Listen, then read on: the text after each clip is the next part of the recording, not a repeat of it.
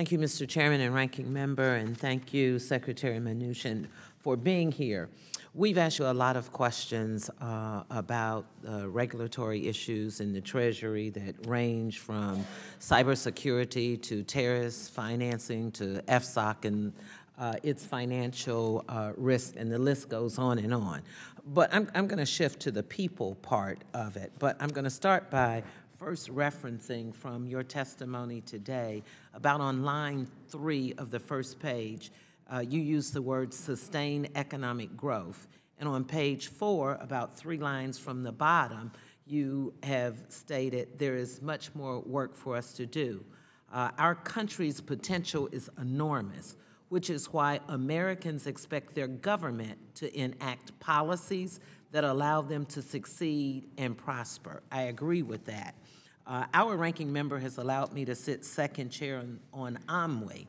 And so when you were here before, the time ran out, so I submitted in writing my request to you, and that was almost a year ago, asking you at that time if you had met with your director of OMWI.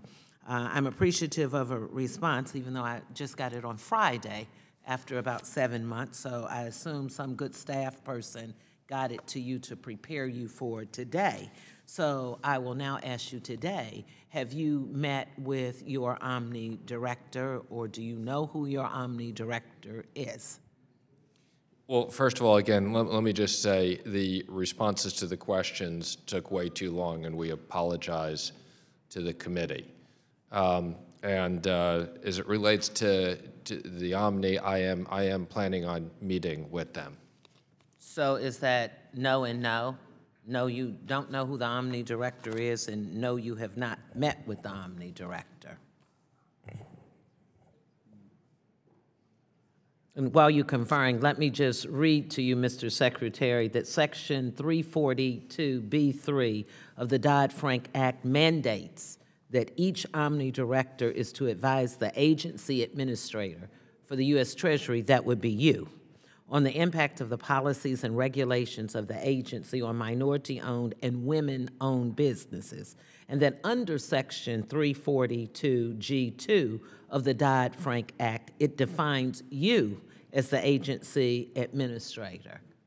So maybe that helps refresh your memory. Can you want to have to? I'm going to have to follow up with my staff on that and get. So that means you don't know who the person is, and you've not met with the person? I don't know who. I just need a yes or no. I don't know who the person is right now off the top of my head, and I want to confirm with my staff. So that would make you in violation of a direct law of something that you're supposed to be doing. I don't want to belabor this, but Mr. Secretary, I want to let you know this is not only important to me, this is something that's mandated and required.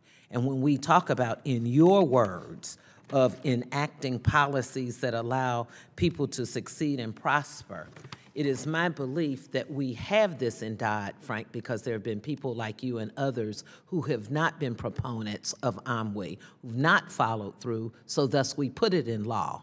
This is something that I've asked every person that has sat in that chair that is required to follow Section 342. So can you tell me how soon you're going to make this happen? Because there's no need in me asking you. I'm going to get back to you tomorrow. Okay. You have my commitment on that.